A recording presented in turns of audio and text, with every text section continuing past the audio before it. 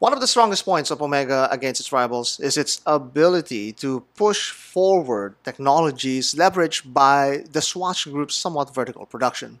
And today, they are once again flexing their proverbial muscle in the hopes of making all future models more desirable against maybe a certain emerald royalty brand.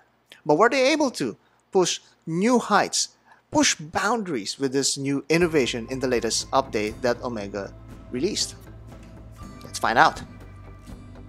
On January 3, Omega teased on their Instagram that there will be massive changes coming from a tiny device, with the balance spring being hinted at prominently on the reel.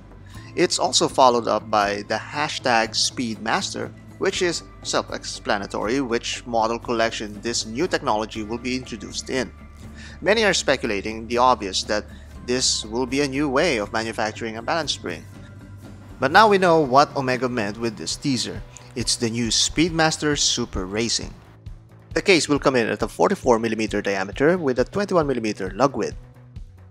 The thickness will be 14.9mm with a 50m water resistance. This will be powered by a new chronograph caliber 9920, which has a date complication, has a time zone feature, and is META certified. This will have the black and honey yellow color palette that is also a reference to that pivotal release 10 years ago. More on that later.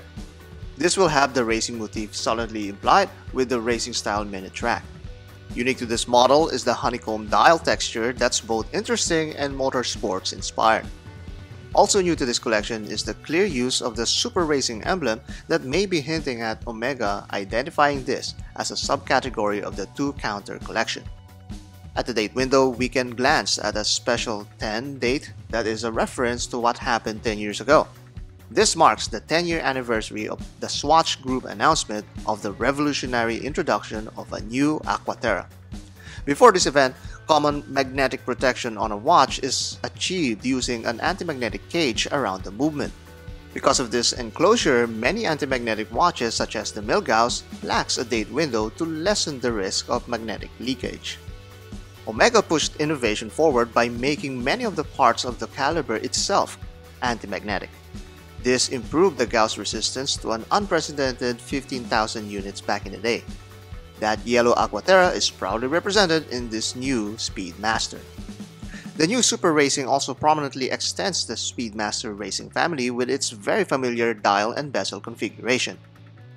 What's special on this one is that striped 9 o'clock counter hand and the gradient needle chronograph pointer opposed to the arrow hand of the previous models. Another big improvement is the use of the new tapering bracelet and refined case similar to the recently released chronoscope. But of course, the biggest improvement is what's featured inside. This new caliber will showcase a new super refined system called Spirit. Aside from sounding like Captain Jack Sparrow auditioning for a James Bond movie, this system will actually make it possible to fine-tune the caliber to be accurate up to 0 plus 2 seconds per day.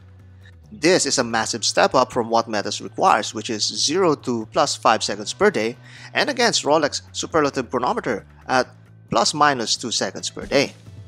All of this new tech can also be enjoyed through the Sapphire display caseback. This new system greatly improves the accuracy and performance of the Speedmaster and can be expected to be featured in other Omega collections. Speedmaster, as the name suggests, was meant to be a device for motorsports before it went up to space and became the Moonwatch.